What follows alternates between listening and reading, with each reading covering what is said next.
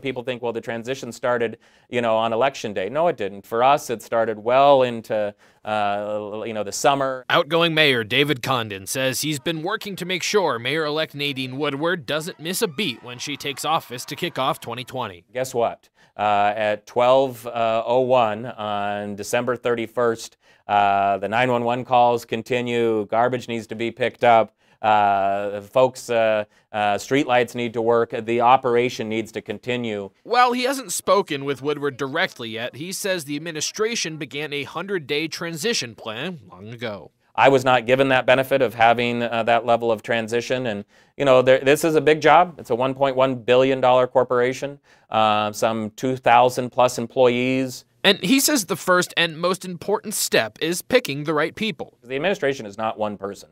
The administration is a team effort. It'll be those people the new mayor will have to lean on to face tough tasks right away, says Condon. And of course, right now we're dealing with a lot of homelessness, and the middle of winter is when that becomes the most critical. How big of a challenge is Nadine Woodward going to face taking over at that point in the year? Well, like I said, it's a bridge between the professional staff that are here, that deliver on that every day. And so the mayor-elect will have her opportunity to put those teams together, but it's done through our partners that have been doing this for decades, and not just here in Spokane. Condon feels the current government has set the city on a good path, one he expects the next government will stay close to.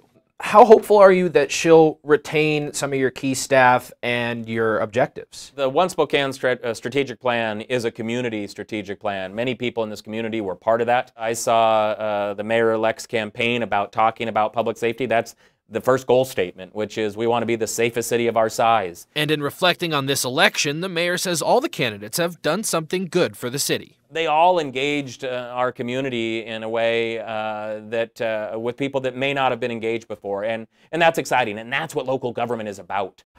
As you heard Condon mention there, the actual transition happens literally as 2019 becomes 2020. That also means the current administration still has 55 days to go. Mark?